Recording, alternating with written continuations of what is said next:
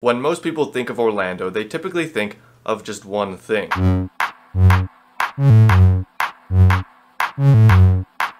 Which is a shame because the Central Florida area has a lot more to offer, like beautiful beaches, serene springs, and of course, skate parks.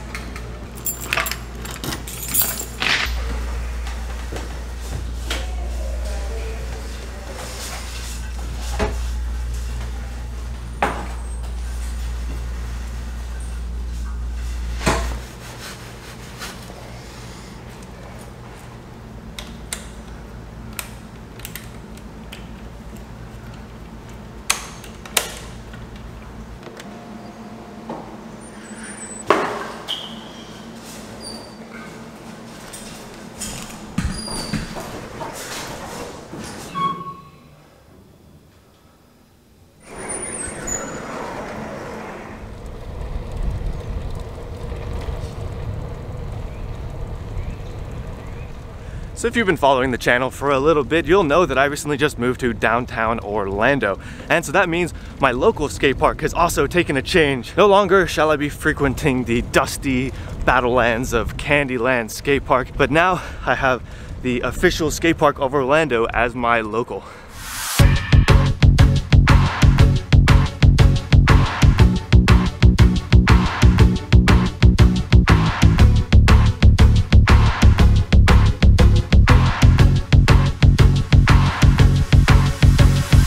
It's pretty bittersweet to be leaving the Longwood, Florida area and not having Candyland as my local skate park because I have so many great memories there. I feel like it's less the skate park that you get drawn to. It's more about the people that you meet and you end up skating with and making friends with. And so that's the most difficult part for me. However, it is pretty exciting to be able to ride my bicycle just 15 minutes up the road to the Orlando skate park. And we're gonna go and check that one out today. I don't know if any of that's any good.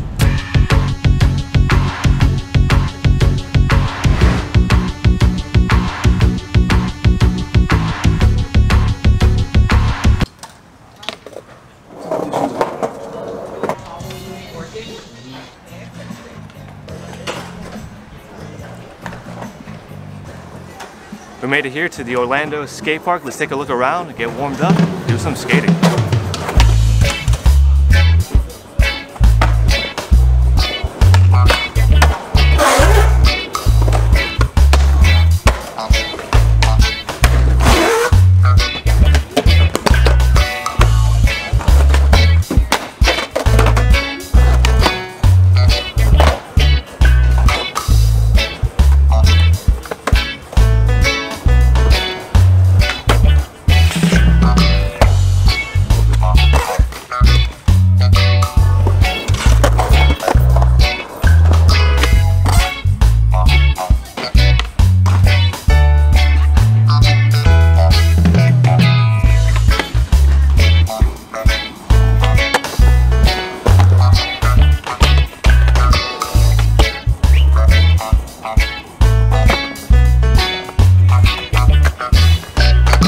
So as the name would imply, the Orlando skate park is owned and run by the city of Orlando. However, it was designed by Site Design Group, which I'm looking at their website, and they've done a number of skate parks all throughout the nation and even some international ones.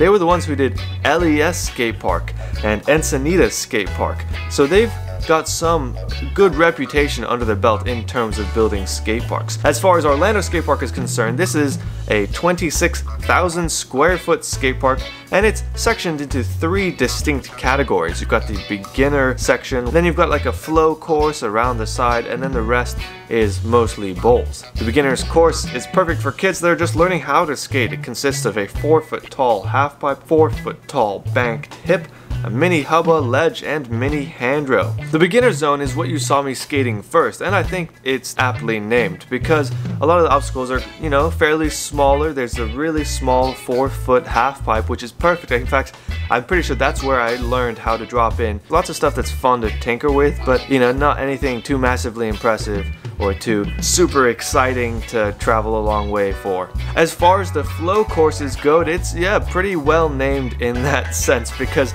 you can't really travel across it. You know, you have to go in one way or the other.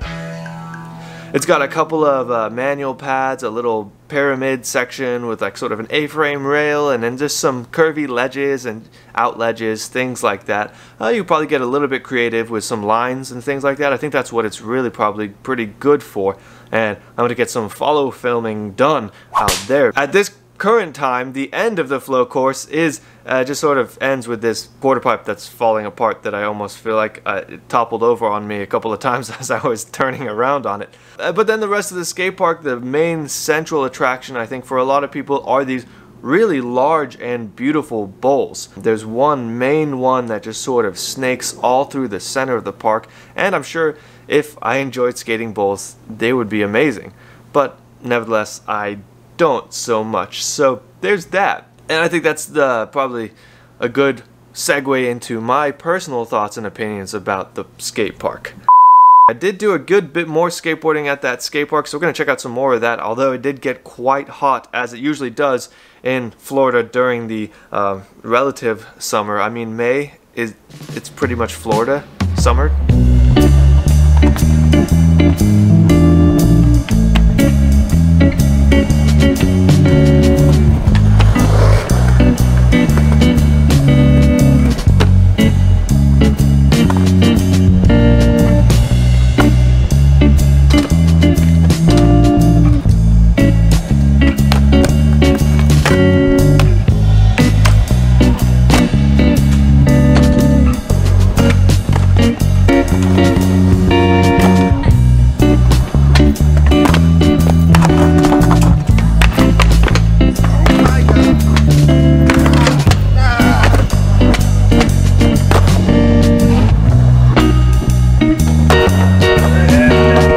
You know, being the skate park, the official skate park of Orlando, you'd think that there'd be something more. Not that it's a bad skate park by any stretch of the imagination. In fact, it's actually a pretty good one. I'm sure lots of people, probably you guys watching it right now, think that, wow, this is a pretty incredible skate park. I'd love to go there. I'd love to skate it. And I do love skating it, but it does leave a little bit to be desired. And I think partially some of that is because I don't really like skating bowls, or I don't skate bowls all too much. I'm mostly a street skater, dude. So I can't really jive with 2/3 of the skate park. But then I think just some of the layout, the design is just kind of awkward and kind of weird. And I mean, I love a good flat ledge, and that flat ledge right there in the flow section is pretty beautiful and perfect to use as a manual pad or a flat ledge. Little nooks and crannies that are pretty fun, but I just wish there were a bit more unique street obstacles. I guess that's the gist of it. They seem to be adding more as time goes on. You know, I notice little things pop up here and there, kind of like how it is with my old previous local skate park. Lots of new obstacles were popping up almost every single week, and I think that seems to be the running trend with Orlando Skate Park too. Overall, it's just kind of meh, especially if you consider that Orlando is basically like the central hub of Florida. Most people, if they come to Florida, they're coming to Orlando for one reason or another. This skate park just really isn't that representative. I really was too fond of it. It was always that other park, but a lot of people did skate it. But I think also, you know, I guess it's one of those things, there's the history involved. It's iconic because of its vicinity to the downtown Orlando area, and just some of the stuff that's gone down over the years. A lot of local skaters who are up and coming, who have just gone on to do greater things in skateboarding, were born out of that skate park. For those who really enjoy pool and vert skating, I mean, it has an 11-foot section of vert wall, which is, you know, if you can get up there and do some stuff on that, then you're probably going to get noticed out in the industry. Like mostly transition, like 85% transition and 15% street, but probably say most skaters out there skate more street. But besides that, I'm still super thrilled, super excited that I can ride my bicycle up the road. It's about a 10 or 15 minute ride on my bicycle, and that's really exciting. So definitely going to be going there a lot more, and you're going to see more clips of that skate park in the future.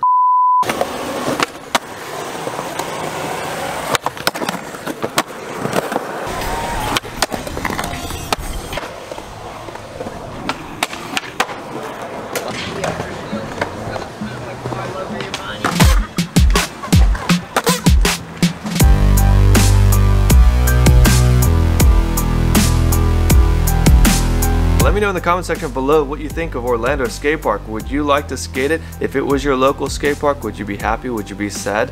I mean, your local is what your local is, and as I said earlier, it's less the skate park itself, it's less the obstacles and the layout and the design that usually ends up bringing you back. For me, the local skate park is an extension of your home. It's the place that you go frequently enough and you start to meet people, you start to recognize faces every time you show up. There's a couple of people there that you sort of start to know better, and that can enhance your skateboarding experience altogether. I'm your 400th subscriber, I just subscribed. That's sick. What the hell? Look at that. It's gonna take me a little bit to settle into the skate park to be able to do those tricks that you're gonna start to see, like you know the tricks, like tail slides and the snow slides and the crooked grinds and more flip tricks, because I don't think I really did any flip tricks. I did a couple of mob kickflips up the step up, but that's about it. So you need to get more comfortable with the skate park, more comfortable with the layout and the flow and all that stuff. And at this time I've spoken too much. You've already clicked off the video anyway. So you guys see it? I'm in the city now, so I got all the street spots out here. So I really shouldn't be skating the skate parks anyway, because it's just, what are you doing with your life if you just skate in the skate parks when you're living in downtown the city? So I think that's probably the next video. Is gonna be downtown street skating in downtown Orlando. So stay tuned for that. I'm gonna try and go out and get some street skating clips, and hopefully I don't get beat up or mugged or kicked out too much. Stick around for that. The best way to make sure that you see it is to subscribe it to the Spoot, and hit the like button, because it's been hot, it's been gross and disgusting, and I work hard to make these videos, and if you want me to stop moaning and complaining, then the best way to do that is to make sure you hit the like button. But probably the best way to help out this channel is to share this video with some friends. Share this video with somebody you know that you've seen go to the Orlando skate park, or somebody that lives in Orlando, and you think that they could benefit from seeing this skate park in action. Share this with your grandma, because she probably would be thinking it's pretty cool, because she lives down here, because she retired and she came down to the heat so that her bones don't hurt so much in the winter time. And share this with Bill Fredo down the road, because his pasta is not getting any better unless he sees some skateboarding. But as always, thanks so much for watching, and I'll see you in the next video, so keep on spooting until then. Until tomorrow. It's city living. Check it out. Check it out.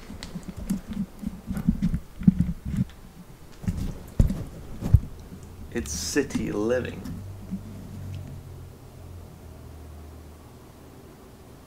Pizza.